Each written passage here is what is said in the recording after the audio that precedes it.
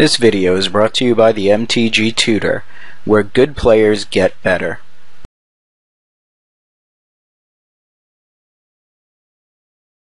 Hey guys, jumped into another two-man, and although this hand seems a little bit slow, I'm going to keep it. We are playing the mono white trading post deck, and it looks like we're playing against Delver. So currently not the greatest, but it's okay. We have some decent game against them in the form of Gideon and Terminus and things like that. Hoping he doesn't flip up a mana leak here. He doesn't seem to hit, which is nice. Okay, so he's gonna see like a pile and be like, what the hell am I playing against in these two-man queues? So we're gonna sit here. We just played against zombies as well, and if you didn't check that out, check that out. And we're gonna be bringing you this match. He's probing, he's writing everything down like a good Delver player does. He's like meticulously like writing, like, ooh, yes, trading post, Ponder it up, bro. You know you're putting something on the top. Alright, so what is our line of play? I'm gonna do this, get a land. Maybe if we have no 3-turn play, sack it off the core, get another land. Oh man, he's setting up double Delvers. It's alright, we're gonna take one. Probably just gonna get our face bashed in, but it's all good. Okay, so yes, we would like to use this ability. And there's a plains. So he knows we have a plains. What are you flipping with? A ponder. Okay, that's cool. Well, I think we obviously have to O-ring one of these. It'd be nice to draw into a Day of Judgment. This Terminus is going to be slightly too slow. I think, if anything, he's going to probably be leaking. Oh, man. Pike, huh? Oh, he's blue-red Delver. Okay. Well, now we're definitely O-ringing. It probably seems feasible to O-ring the Pike, but I'm gonna just O-ring a Delver here. And if he Vapor Snags, he Vapor Snags. Because I don't think I can actually deal with... I mean, this on this is gonna be nasty, as is, but currently it's 6. Okay, so he gut shots us.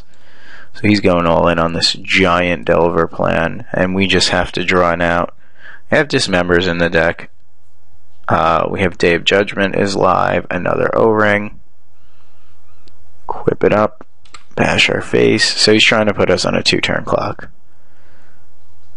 Which, another land is not good. Okay, trading post won't save us. I don't think anything we could play this turn will save us. So let's play out a Wellspring and hope to draw into Dismember.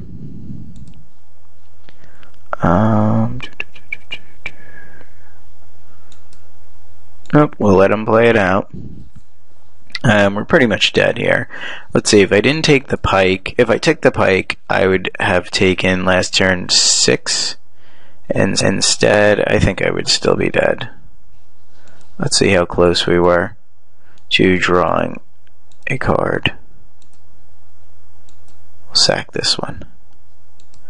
Gain a life. And we drew a plains. Okay, so that was pretty easy for him. I'd say pretty easy. Alright, so what do we want against Delver? Seems like Staff is too slow. I would say Batter Skulls are not amazing, nor are Wormcoil Engines. I think Elvish Norn is fine. Day of Judgments are fine, but they usually play well around those. I think this is where I'm at. We gotta get rid of Pikes, so... Currently at 70 cards. That's too many, obviously. I do like these Dismembers and Tumble Magnets, and the reason for having these in is the Delver matchup, so we'll leave those in. I don't think we want all these Spell Skites. They don't really block well in this matchup. They basically just take a Vapor Snag out of the equation. And I think Batterskull, although it is a faster answer, since we have no creatures, is going to be a liability. Whereas Wurmcoil is still the same thing, but it's 1 mana more, and I could just replay it out. Where Batterskull, I have to bounce it to my hand or have a creature in play. And then I don't think I want all of these dismembers. I'll play 2. And I'll cut a Wellspring. We want the Solemns to get to our late game. I mean, these really aren't that good for us. I'll play 3 Day of Judgments. Oh no, actually, I clicked 2. Okay. We submit. Here we go. We'll snap keep this. I think this is fine. We'll get all our lands. We have a Gideon. We have 2 Day of Judgments in case he's fast. So it seems okay. Seems like we're going to be doing things. We kind of hope he doesn't play probe here, but I would assume he's probing us. So he sees our hand, so he knows he's probably got to trade these Day of Judgment 1 for 1 as he probes. Okay, so he plays Island Delver. That's why the deck's good, because when they have it, they have it. Okay, we rip a trading post. We'll just be getting some lands. And that's what we're doing. Landing it up. Boop, boop, boop, boop, boop. Flip Delver? Why wouldn't you? I'm just making predictions. Oh, why wouldn't you have a mana leak? That's cool. Alright, so he's going to ride this Delver out, and that's going to be a problem for us. Especially backed with mana leak. But we can't really do much else, so we're going to play this. He might mana leak this to prevent us. Ooh, Steel Sabotage. That's a good one against us. Okay, that's fine. Well, we'll be down to 14 minimum, and he still gets to keep his mana leak. Ponder, hold up mana leak. We're going to try to Day. If we rip a land, of course, he's going to say no. Then he's probably going to say no again with a Snapcaster Mage. And over that time period, we will be at, I'd say, about 8. Then we'll probably play Gideon, kill it. This all assumes we draw a land right here. That's a good one. We currently can't kill this because he has mana leak up. But he doesn't know we drew these 2 trading posts.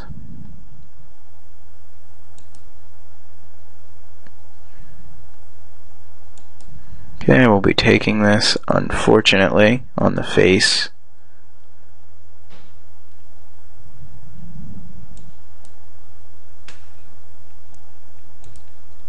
Alright, I'm going to force his mana leak here. And then hope to draw a land. I think that was a smart play, letting that go. So we draw a land. And then we're going to play Day here. And he's going to mana leak it. And then we just got to hope he doesn't flip here. Although he did recently ponder, so I think a flip is very possible. Oh, let's see what he revealed. Pillar of Flames. Okay, I have a feeling we're dead.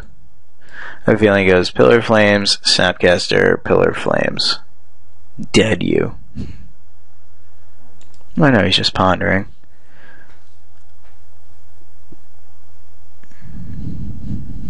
Okay, so if we hit a land, I think it's fair to assume we're dead, regardless. But if we hit a land, I think we might... Well, it's not a land, is it? So our only option really here is Day of Judgment. But I can't see how he doesn't Snapcaster leak this and kill us. I mean, these weren't really games. He just always had it. Well, thanks for watching.